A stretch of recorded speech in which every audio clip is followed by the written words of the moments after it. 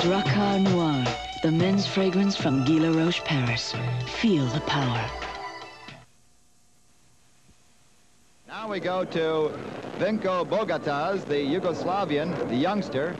His inexperience, he fell on his first jump. A lot of speed in that track. Now, look out! Look at him go! Oh! Oh, baby. What a terrible fall. His name is Vinko Bogataj. And little did this Yugoslavian ski flyer know then that he would become one of the most recognizable figures in American television.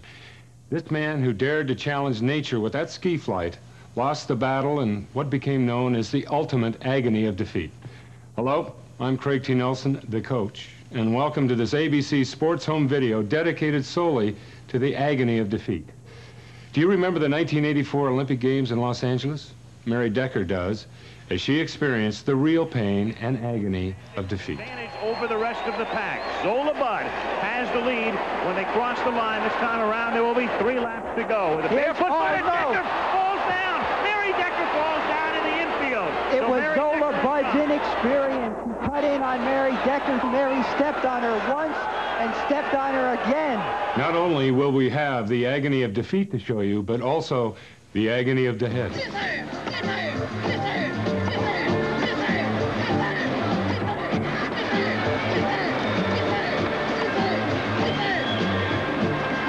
The fans were saying, stop, stop. But he kept right on going and got through the last one. Ah, well, see, that sure gave me a headache just watching it. But if you want to see a real body ache, check this out. The agony of the entire body. It's a good, strong, powerful run. Oh, good heavens! Oh! The first of his release moves, a straddle Varunen over the top of the bar. No! Gosh. There's a reverse tack. So we may not be so far out of range as we thought. Oh, big break. Among the best in the world. Watch how aggressive he is on these release moves. Oh! So here it comes. Oh!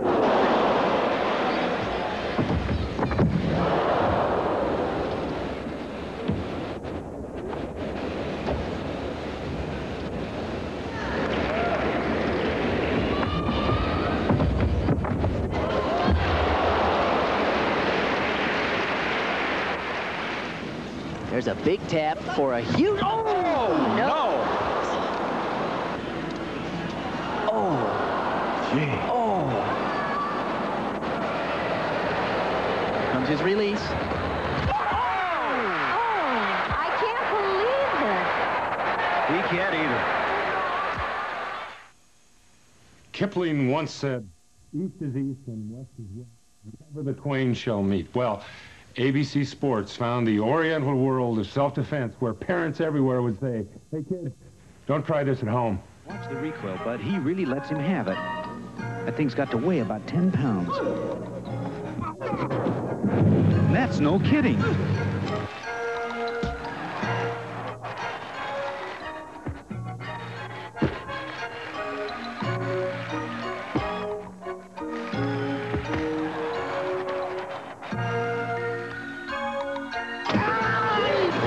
Here is not to get caught. Takes years and years of training. Oh, good heavens! When this country was founded, little did the cowboys and Indians, or even Kevin Costner, know that bulls would disappear from the prairies and reappear on ABC Sports.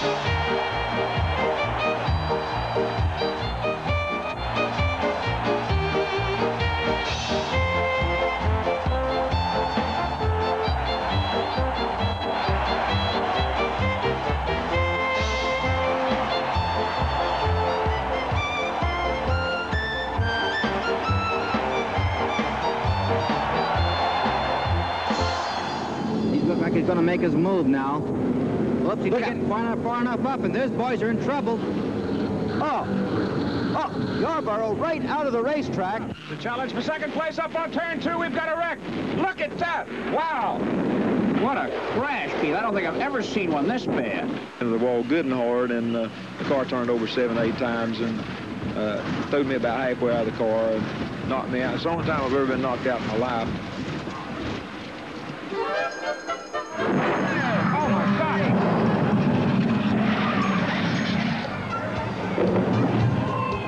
Head on, and down he comes, wiping out. Nichols off first.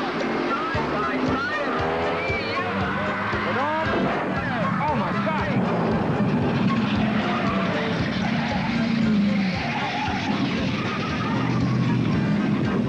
That is Jim Nichols' car. Jim Nichols' car has literally been sawed in half.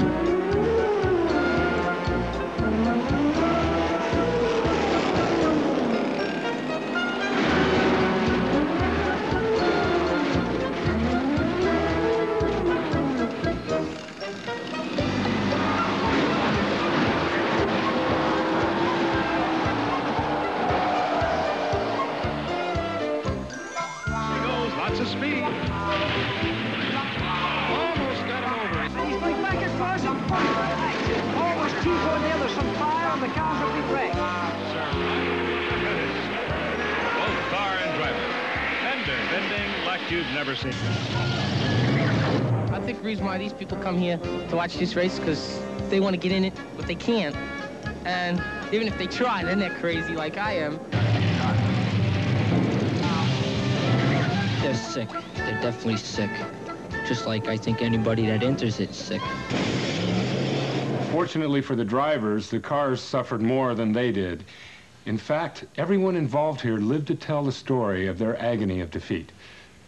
But how strange are those people? Almost as strange as the next group who raced motorcycles, or a man named Evil who outraces death on one. Let me submit for you a group as demented as those who ride in the Demolition Derby. The fellas along the front row, and as a result, this happened. 4 bikes. It is only a matter of luck that this Schultz crash of last year did not produce a serious injury. For Darrell, it was a cheap but important lesson. Winning can sometimes be a matter of survival. So, Sergei Tarabenko goes off the side of the track, comes back onto the track. Most are from Austin. Oh, my gosh. Even NASA tracked this flight of Evel Knievel.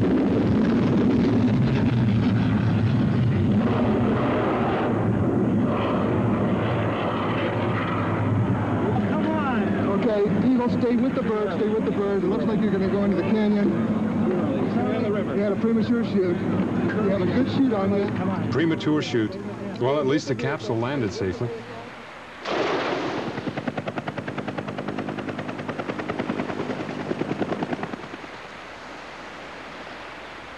Monkey business and rocket ships aside, Evil took a more conventional mode of transport to merry old England and climbed back on his motorcycle once again. Indio, 1967 Caesar's Palace, here he goes, and he will go. Down, and he is hurt. Oh, my God. He had to clear, he estimated, 130 feet to hit on the downside of the ramp. As you see, he did not. He hit the 13th bus. It acted as a springboard, hurling him into the air, and at this point, probably traveling at a speed of some 80 miles per hour, Evil had no chance for any kind of a recovery to protect himself in any way. Ironically, his bike seemed to pursue him as he slid across the grass and out onto the track. And then the bike came to rest, still running, and running away on top of Evel Knievel. Let me get off the ramp. Please help me walk off the ramp. Frank, take me off. I got you, buddy. Whatever you want. You got it. Get the stretcher over there. ABC's Frank Gifford was there to help a courageous Evel Knievel to an ambulance. I've got to tell you that you are the last people in the world people will ever see me jump, because I will never, ever, ever jump again. Evil did jump again. For me, I prefer safer sports. In fact, snow skiing is one of my favorite hobbies. I even got to take some home movies, and here's a few my favorite moments.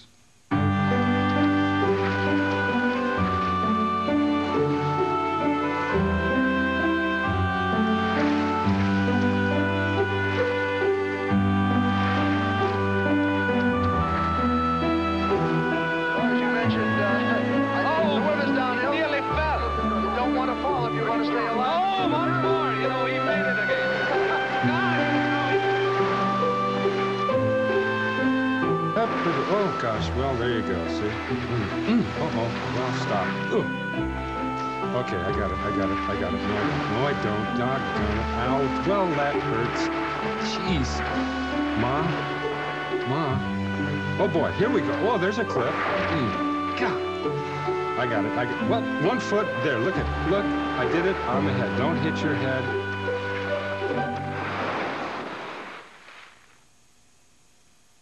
Each man gets 2 jumps, both count. He's off a little early, seesawing through the air. As you can see, he's in a little bit of trouble. Whoa. And of course, there goes his style points. When you fell the first time. And Rudy's off early again. Same old problem. He's jumping way too soon. Whoa. And down he goes again. Second fall of the afternoon. And Hubach is way early. Oh. Now you can see he's backpedaling for all he's worth. Oh, boy. You talk about lucky. Well, there go his style points, too.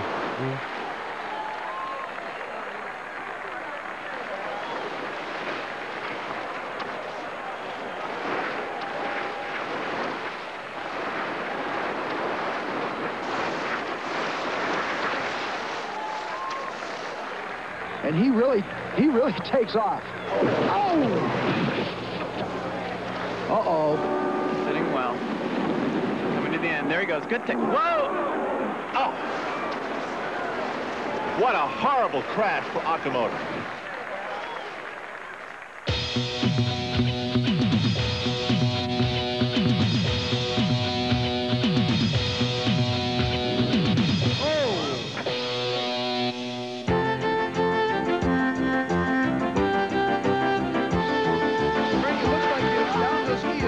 Came off and he just...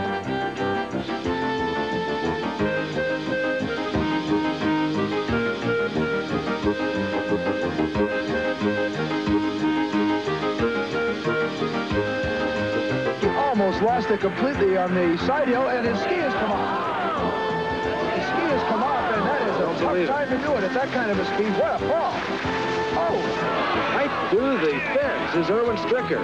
Comes into the finish area. Not Grobbler of Australia. 2 minutes, 19 seconds the first one in. And the end now. This is the one that's been causing the trouble. He's off. Well, sledding can be fun. There goes his sled. There he goes. He's off on the hay. His left foot way down. Oh, he's over. He's a member of the club. At the bottom there, and he's way up high. His legs over, and he's gone. Another one going off. This must be very tricky. Then into shuttlecock, which has always been notoriously difficult. And he's out, Jim. He's all over the place. The wagon's bouncing around. Look at it there. You make it high like this. Oh, look out. All 6'5" of Malcolm Innes, and that is dangerous. Oh, he crashed. And they can't get out. There she goes. That's Claude Rains riding that. The agony of defeat. An appropriate way to lead to our next sport. Watch the feet carefully. And kids, don't try this in your bathtubs. Looks like speed may be the enemy of hurling. Scott's got him going, and down goes hurling. More than 5,000 people watching as Judy Shear, the hometown girl, and they both go down. Well, how would the famed ABC announcers fare at this water sport? Even distinguished Emmy Award-winning Jim McKay would wet his feet in pursuit of journalistic excellence. 10 years later, a still young and rather spirited Jim McKay really tried it again. And he set the standards for all of us here at ABC Sports. Most recently, Bob Beatty and Bob Bucher teamed up, determined to give it the old college try, just as all those daring ABC announcers had done down through the years. We've come a long way, haven't we? So it's just that simple. That's the way you do it. Nothing to it. Give me a power saw. I'll get rid of that log in a minute. High places can be dangerous, but diving is a sport of beauty and grace. Sometimes. A flying 1.5. Look out!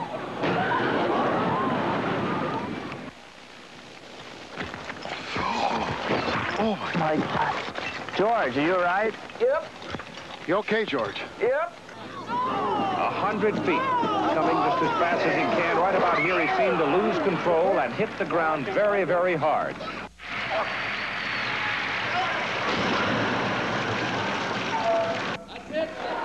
Oh, he couldn't hold it.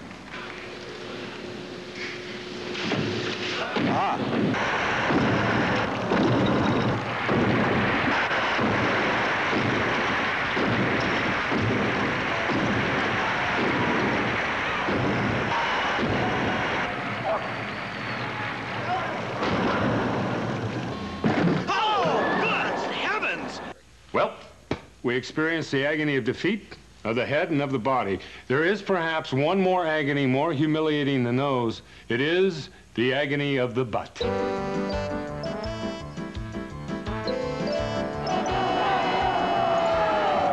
He's out. And now only 2 men are left. Roger Wood, who has already cleared this distance, and Richard Widmark, who's down to his last try.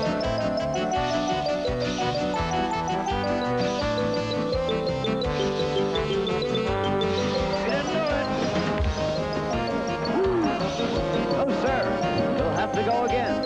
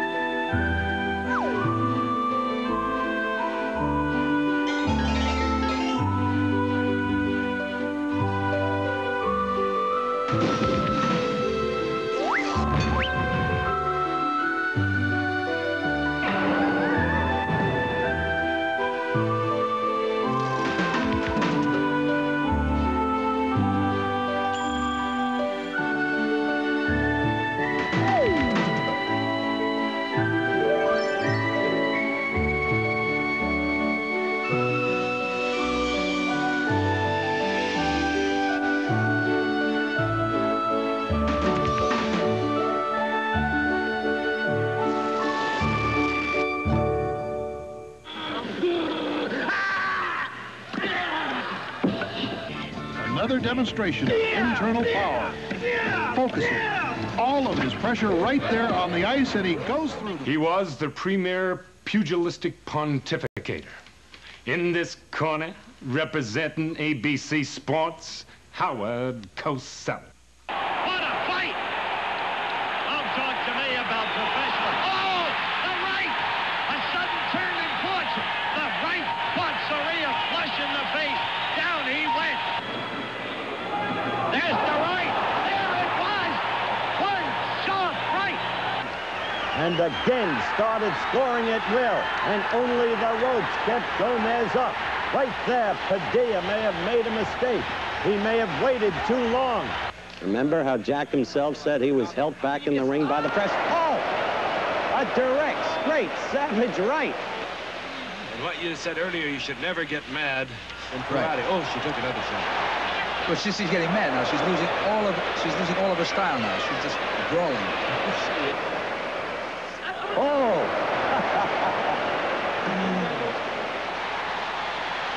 Oh! Oh! Foreman is in trouble. Lyle caught him with a good left. Now George. Now George struck back. Now George fought back with a magnificent right. But Norton is already rubbery-legged and hurt. And Foreman is... Oh! Ali's trainer right next to me is saying it. You may hear him. Down goes Frazier. Down goes Frazier. Down goes Frazier. Down goes Ellis. Down goes Ellis. He is beaten. Ellis standing there. Oh! A tremendous left hook. It's ready to go. Oh! Look at those. Look at that hand speed. All those unanswered blows. Ernst is ready ready to go. And indeed, he goes through the rope. Up, there you see it. One strong right and backwind Finch, and now Leonard's opening up, and there it is. The quick right lead, and another chopping right, and another. And you see the wobbly legs, and down goes Finch. Another solid right hand, and McGuigan went down. Oh, and look at the left. Come up and slice the left. And Jerry Cooney's in big trouble. He's ready to go. And there he goes. I wonder if Jim McKay ever covered this next event, the firefighters competition. Yeah, I never realized how important a good fire insurance policy could be until I saw the skills of these fine firefighters. Call the fire department, a house is on fire.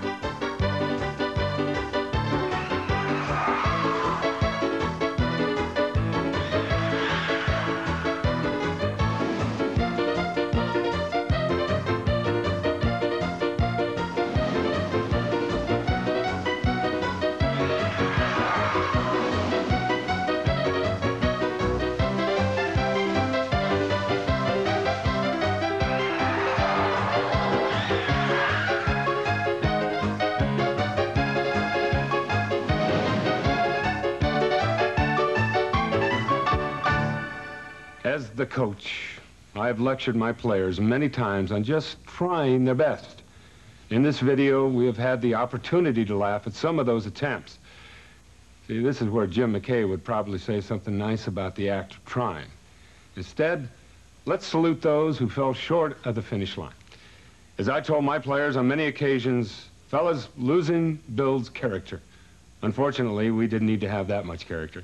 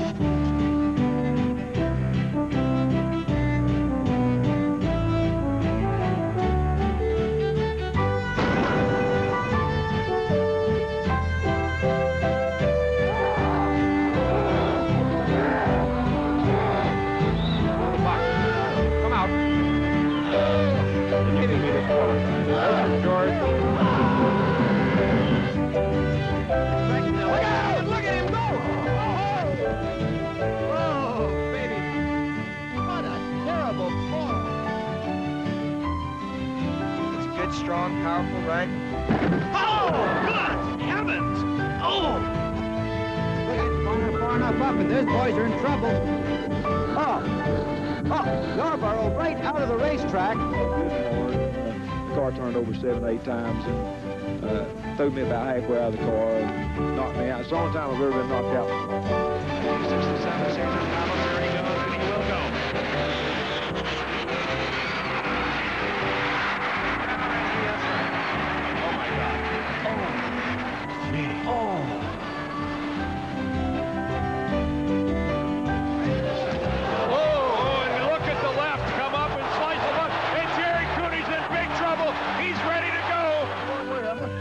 So it's just that simple. That's the way you do it. nothing to it. Give me a power saw, I'll get rid of that log in a minute. It is not the critic who counts, nor the man who points out how the strong man stumbles or where the doer of deeds could have done better. The credit belongs to the man who is actually in the arena, whose face is marred by the dust and sweat and blood, who strives valiantly, who errs and comes short again and again, and who, at worst, if he fails, at least fails while daring greatly, so that his place shall never be with those cold and timid souls who know neither defeat or victory.